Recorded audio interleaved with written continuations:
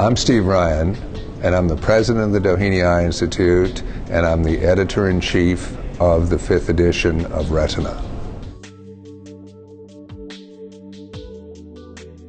I think that the way the new edition, we bring together international who's who world leaders in retina.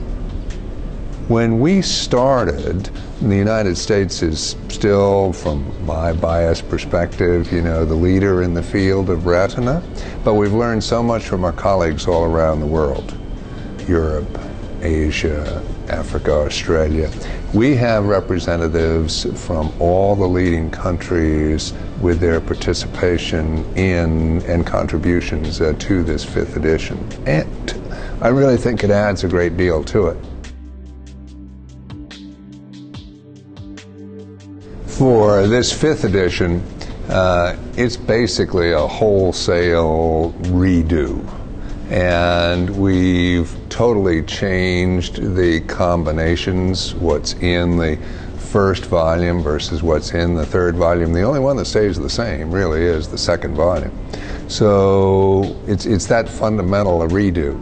And we did this because it was time, with how rapidly the field has changed, to make major changes. I mean, for example, the treatments and drugs that's available now for macular degeneration that was not available before, what's available in the way of clinical trials and information that we have in that area.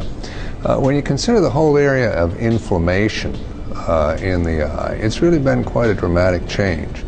We had, for example, in the 4th edition, we had 5 chapters that we've consolidated down into 1 chapter, just to get a focus there of different, white dot syndromes as an example. So it's been really a wholesale revision. The focus, though, of what's been changing the practice of retina and posterior segment disease has been the use of imaging. So we've got a real focus right from the very beginning of the book on imaging and how dramatic and dynamic this field is for diagnostics. That's a whole great big change. We're building on what we started in the 4th edition of surgical videos and how-to aspects that we think, again, that's going to be a very significant enhancement over the 4th edition, and we hope that our readers enjoy it as much as we do.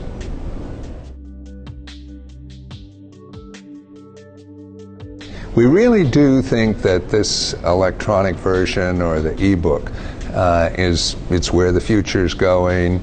It's how the physician can have access to this information wherever she or he is located.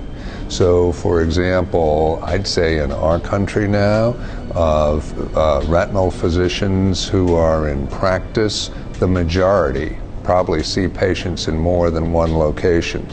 So for them to be able to see patients in more than 1 location and have just instant access to the electronic version, I think offers them, tremendous opportunities. I think it also is going to be very helpful for teaching programs for residents and fellows, who are in training, again, who see patients in multiple different sites at multiple different locations.